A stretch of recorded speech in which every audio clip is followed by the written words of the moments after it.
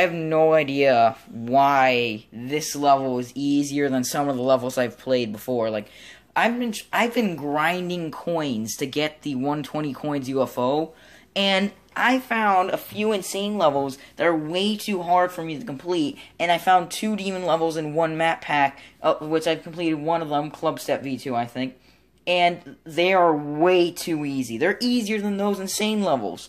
So that's why I beat this level before any of that. It's been about an hour since I beat a level, by the way. And I've been just playing non-stop. Like, Mystic Jumper is harder than this, but rated insane 8 stars. By the way, biggest fluke of all time. 47 to 100. 47 to 100 on this level. That's how easy it is. By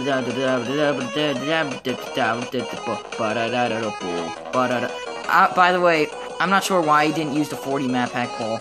By the way, I have a new wave now, and it's the 45 map pack. Yep, I've retired the same wave that made me beat 9 Circles, Jawbreaker, and a few other Circles levels. And a few other waves. And Decode. Don't forget Decode, I think.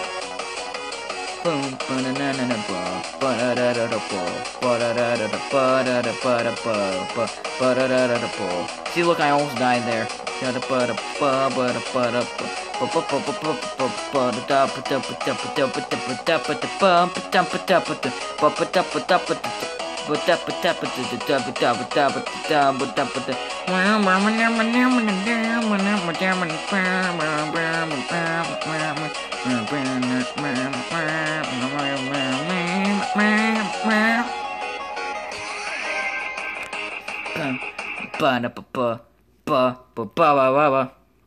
There we go, 10 stars, 172 attempts. GG, 172 attempts, 100% easy demon.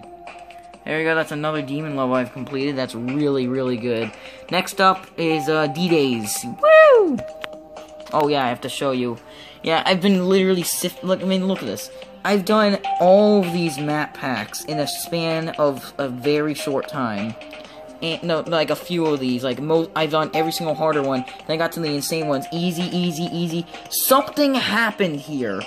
And then, hard, way too hard, way too hard, way too hard. Even harder, still hard. It's just like, what happened?